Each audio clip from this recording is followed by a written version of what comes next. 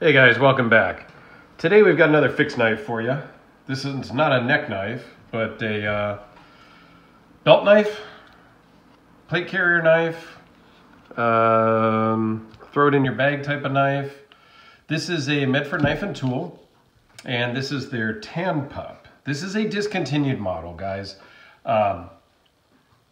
but it's a unique knife.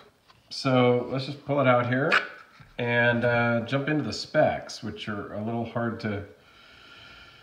Well, the overall length, I kind of measured this way, I guess, from the tip to the pommel, or the breaker part, at 6 5/8 inches.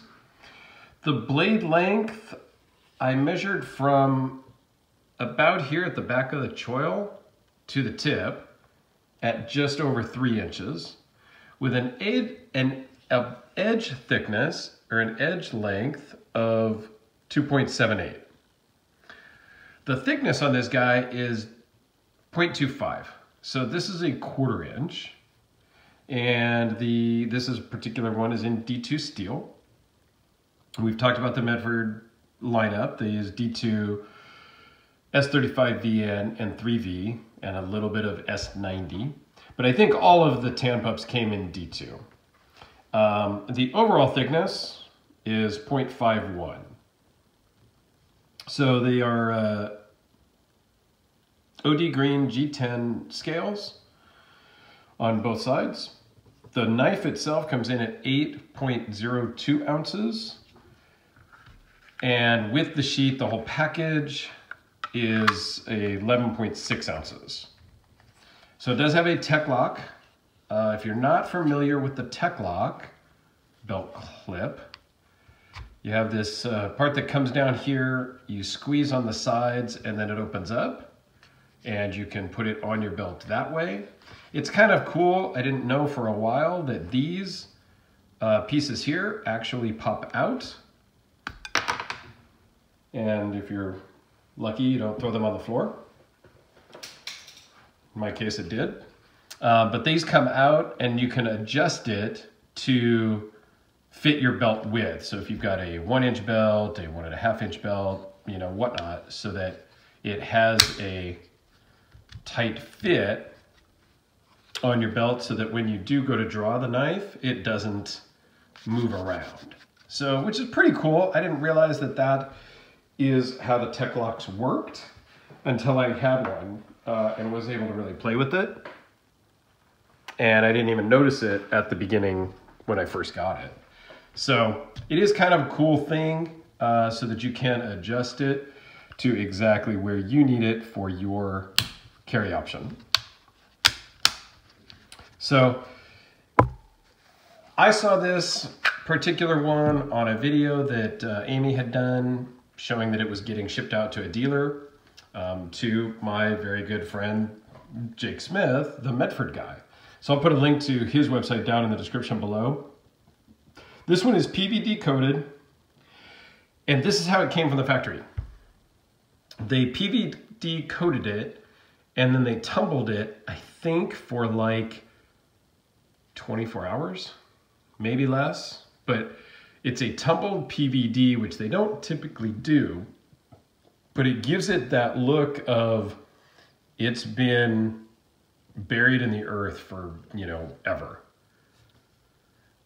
This is, I don't know, it fits in my hand okay, but it's actually a little bit cramped here. This needs to just, for my hand, be just a hair longer. This is not really something that I carry, I'll be honest. It is a last-ditch kind of self-defense knife, very akin to the K-Bar TDI, which a lot of officers will wear, you know, appendix or offhand, so that if their primary weapon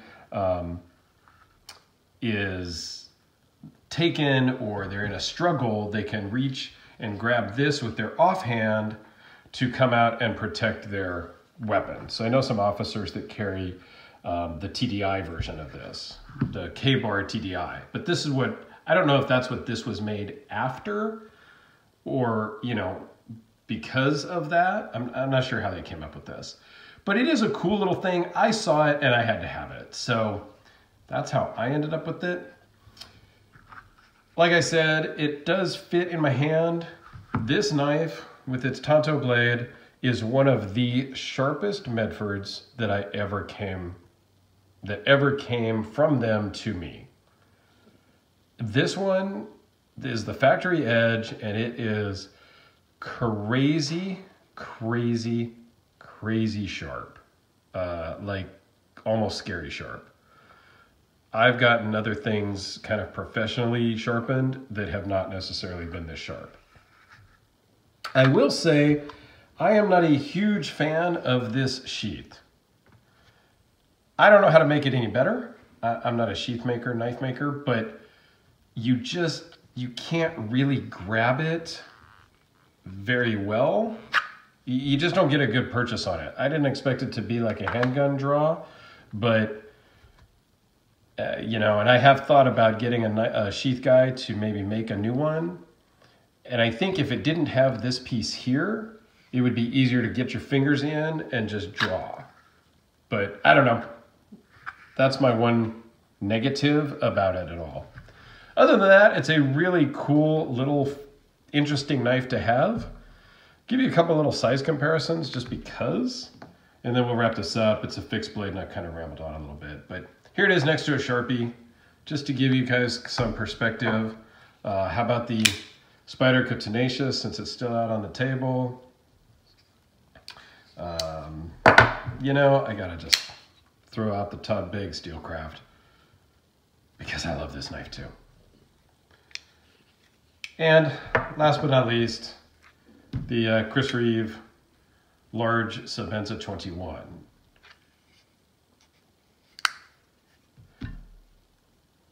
So there you have a pretty good comparison of the Tanpup. I think it's totally cool. I think it's totally impractical for me. I don't know. I just had to have it in my collection. Is this something I'm going to hold on to forever? You know, I've thought about selling this one before, but I'm more of a hoarder than a flipper. So I tend to hold on to my knives for a very long time. And so far, knock on wood, I have not sold any watches. So I've been collecting watches now since July, and I have not sold any of those. But I've also thought about letting a couple of those go. So anyway, thanks for watching. I know I kind of rambled on a little bit here at the end. Let me know what you think of the unique fixed blade knife from Medford Knife and Tool. Thanks a lot, guys. You have a great day, and we'll see you on the next one.